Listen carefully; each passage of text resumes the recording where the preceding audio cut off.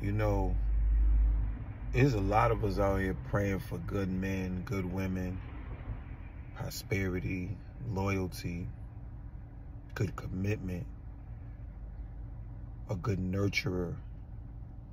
We praying for all of that to just enter our lives. And if it's already in our lives, we pray that it sticks together like glue. But what is not enough of us praying for is asking God to not allow people to stay in your life or come in your life who are actually not for you.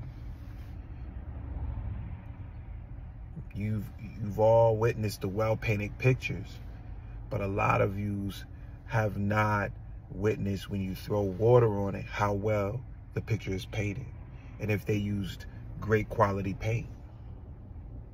See, we in a time now where a lot of pictures are starting to smudge. Because if you was putting on a show for so long, it's over now. We've wisened up, we've recognized the foolery.